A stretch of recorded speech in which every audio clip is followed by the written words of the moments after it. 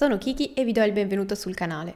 In questo video vedremo come dipingere Brynn, l'ultima protagonista di Leggende delle Tenebre che ci mancava per concludere questa serie. Se non volete perdervi nessuno dei prossimi video e nel frattempo sostenere il canale con due piccoli gesti molto importanti per me, vi ricordo che potete iscrivervi al canale e attivare la campanella delle notifiche. Qui sotto vi lascio il link alla playlist con gli episodi precedenti, ma ora non perdiamo altro tempo e cominciamo! Come per gli altri modelli dipinti in precedenza, anche su questo avevo realizzato un primer zenitale, non il più adatto per i colori metallizzati. Ne avevamo parlato infatti in un video dedicato, ma dato che partiremo da un metallizzato scuro, il problema non si pone.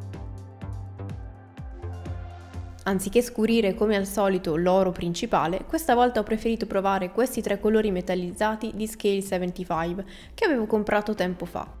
Partiamo quindi stendendo una base di questo bronzo scuro su tutte le parti metallizzate della figura. Come per i precedenti protagonisti, anche Brynn ha uno schema cromatico da reference un po' bizzarro, ma per coerenza ho deciso di rispettarlo quasi del tutto, ad eccezione di un elemento che vedremo alla fine.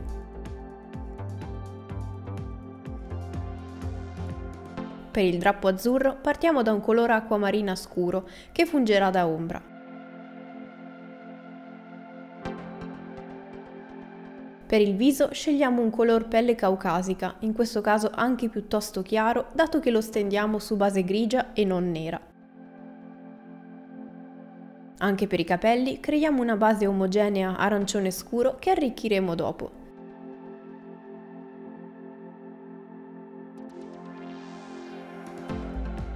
Per quanto riguarda la spada, nella rotazione iniziale avrete forse notato una differenza. Qui infatti la dipingeremo dorata come tutto il resto, ma poi ho deciso di dare un tocco in più di brio alla figura, cambiando completamente il colore, passaggio del quale purtroppo non ho immagini. Ma terminiamo quindi i colori base e siamo pronti a dare un po' di luce con le lumeggiature, partendo dall'armatura. Con un oro più chiaro rispetto a quello usato prima, andiamo a illuminare tutte le parti voluminose dell'armatura, quindi tutte quelle rivolte verso l'alto o esposte. Per farlo utilizziamo un pennello più sottile e preciso di quello usato prima, proprio per colorare solo i ricami senza sporcare i recessi. I Rubloff, come vi ho già mostrato in altri video, sono i pennelli che sto usando di più in questo periodo e se volete dare un'occhiata vi lascio il link qui sotto.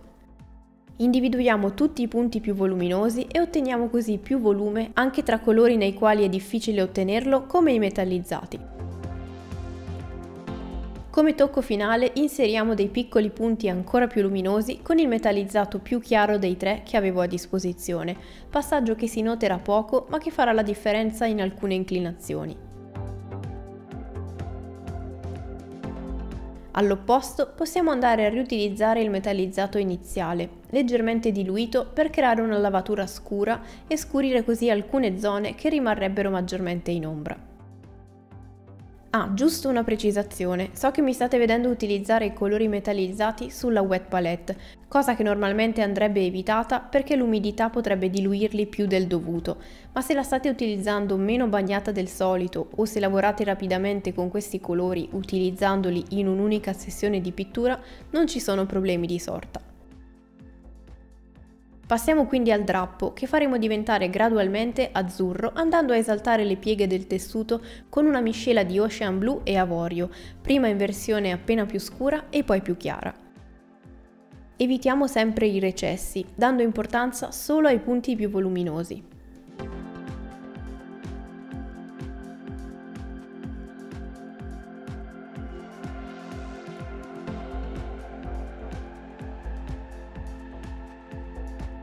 Con la consistenza della velatura andiamo poi gentilmente a sfumare gli stacchi, così da rendere morbido il passaggio. Per dare maggior definizione al tessuto possiamo anche insistere con il colore più chiaro in alcuni punti precisi o segnare solo i profili. Ricordiamoci sempre che stiamo scegliendo per queste miniature una pittura da gioco ma con un'attenzione in più, in modo che siano semplici da realizzare ma dall'aspetto pulito, gradevole e d'impatto sul tavolo da gioco. Se necessario arriviamo anche a utilizzare qualche piccolo tocco di avorio puro.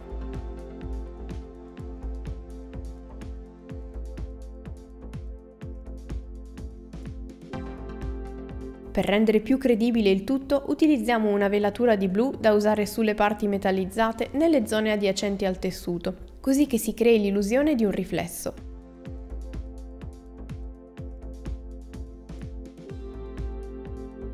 Ma passiamo al viso, che finora è rimasto piatto e inespressivo. Partiamo scurendo appena il colore di base con quello usato per i capelli, per creare una leggera ombra da applicare sul collo, nel contorno del viso e nella zona degli occhi. Al contrario, per schiarire le parti voluminose, uniamo il color pelle che abbiamo usato all'avorio. Creiamo due tonalità diverse e illuminiamo zigomi, naso e mento, per poi sfumare delicatamente tutti gli stacchi.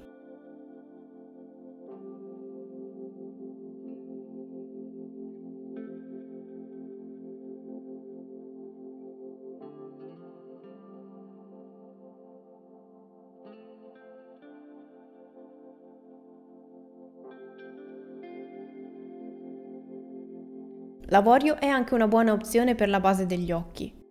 Inseriamo le sopracciglia, una semplice pupilla e stringiamo il contorno dell'occhio con i colori del viso per renderlo meno sbarrato e irrealistico, seppur qui la forma impedisce di fare un lavoro più approfondito. Ai capelli ho deciso di dare un'ombra più scura, creata dal colore di base più una punta di blu del drappo, così da creare una variazione cromatica.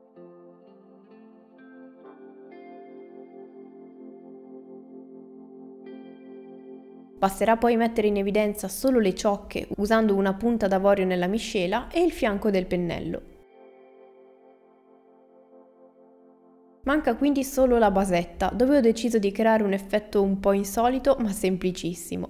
Partiamo da base avorio su tutto il ciottolato e una base viola coprente ed omogenea per quel che mi sono resa conto solo in pittura essere un draghetto. Sta sicuramente bene farlo anche in versione statua, come abbiamo già visto nelle miniature precedenti con la colonna, ma per creare un colore in più sul modello ho preferito farlo così. Una volta asciutti entrambi gli elementi, stendiamo su tutto lo shade verdognolo, che creerà un richiamo cromatico tra l'acqua marina del drappo e il pavimento. Una volta asciutto avrà scurito entrambi gli elementi, quindi andremo a colorare le parti più voluminose con dei colori più chiari.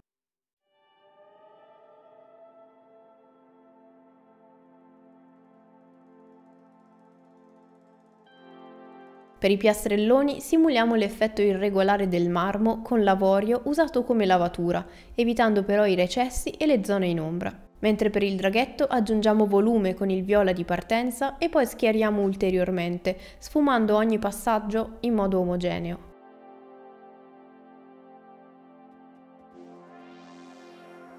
Ecco quindi il risultato finale, come vedete con una spada rosa acceso intrisa di magia. Io come sempre spero che il video vi sia stato utile, se è stato così fatemelo sapere qui sotto nei commenti. Io vi do appuntamento al prossimo video e fino ad allora siate creativi!